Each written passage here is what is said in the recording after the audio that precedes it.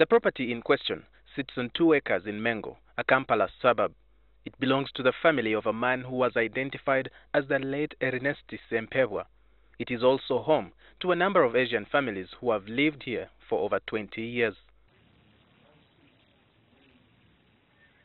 In December 2015, a letter from the tenant's landlord indicated that the property lease would expire in October this year and called for it to be renewed. The tenants were not worried about the letter because most of them had already bought blocks they were living in. They say they were advised to do so by Muhammad Alibai, who is currently managing the estate.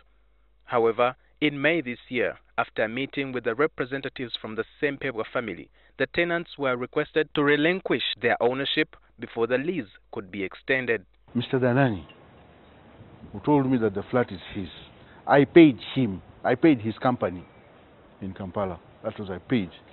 You see? And I paid even with a banker's check.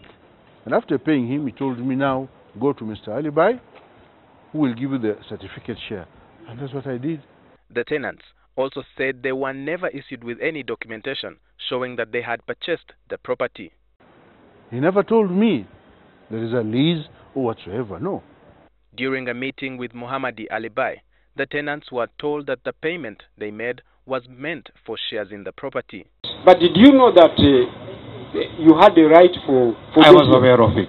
You are aware? Yes. And why did you now? So there is not an issue, there is just confusion amongst many stakeholders who do not understand the company law. The landlord did not attend the meeting today but sent a letter through his lawyers.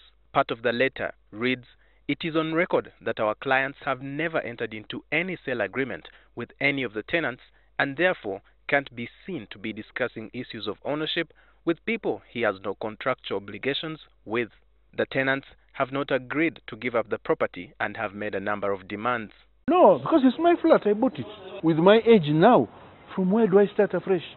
The conflict has to be settled in less than 4 months for either parties to benefit. However, the landlord's requirement for the tenants to give up ownership rights means the families in the flats may be evicted. Walter Mwesije, NTV.